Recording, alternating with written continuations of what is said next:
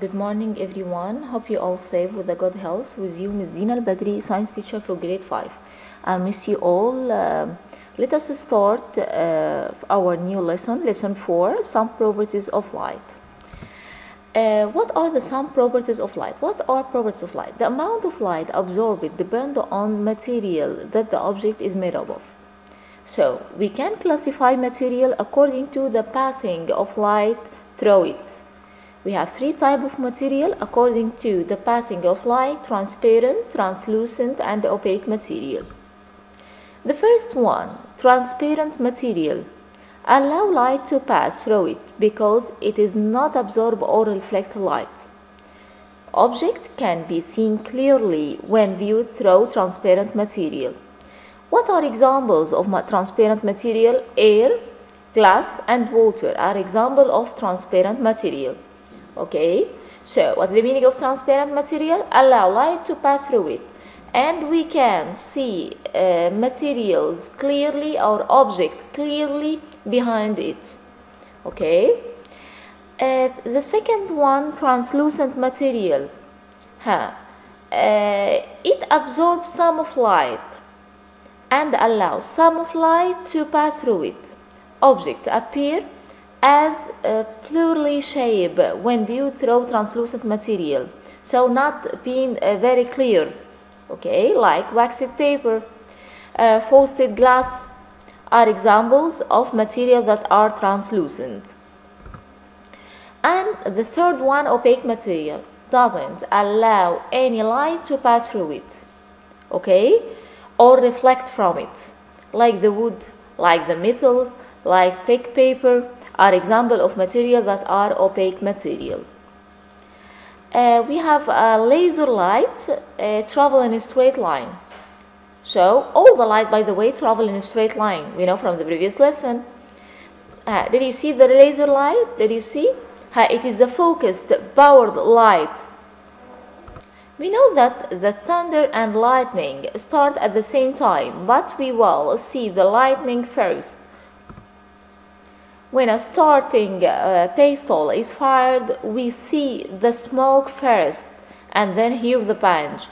Okay, so light travels very fast, about 300,000 kilometers per second, or 186,000 miles per second. At this speed, light could travel that equivalent of 8 times around the world in 1 second. So the speed of light is very, very fast, more than the sun.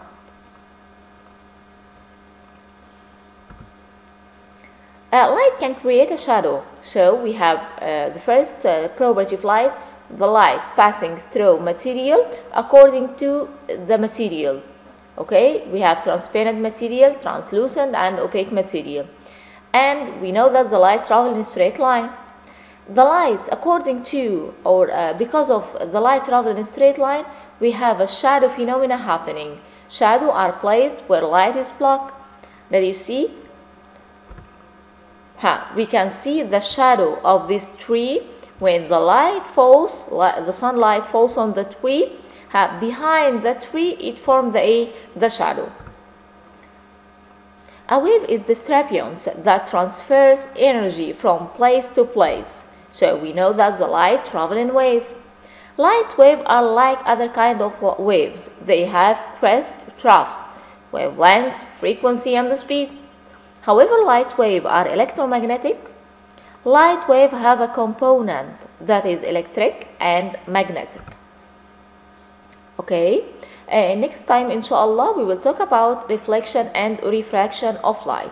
Now we are going to watch a video about transparent, translucent, and opaque material. After that you are going to check your LMS and print the sheet and solve it. Thank you.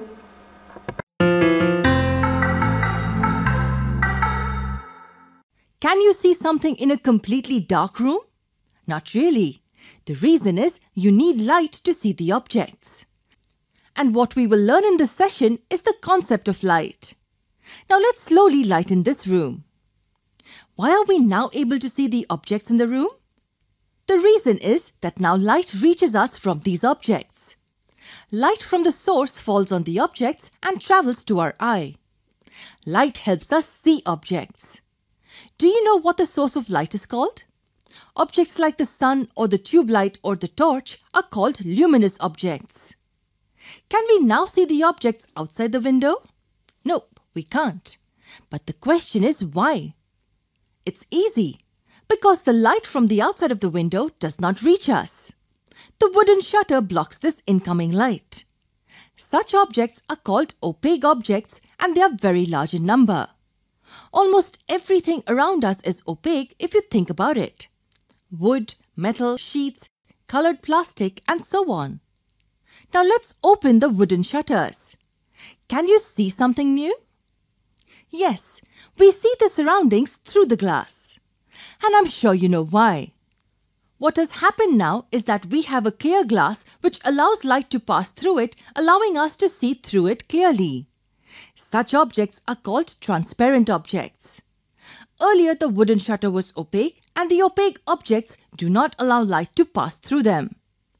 Now look at this shelf which has a milky glass. Are we able to see what's inside? Well, we can't see the things clearly, but you do see something, right? You can probably guess that books are kept inside. Yes, milky glass allows light to pass through it, but only partially, and one can see some light coming through it. What is the difference between the two? While the objects like clear glass are called transparent objects, the objects which allow light to pass through it partially are called as translucent. We can easily think of examples of opaque objects. But can you think of other transparent or translucent objects? Yes, clean water, glass, clear plastic bottles and air are all examples of transparent objects. Can you think of examples of translucent objects? Yes, butter, paper, thin sheet of plastic, milky glass are a few examples of translucent objects. In the next video, we will learn an interesting concept of shadows.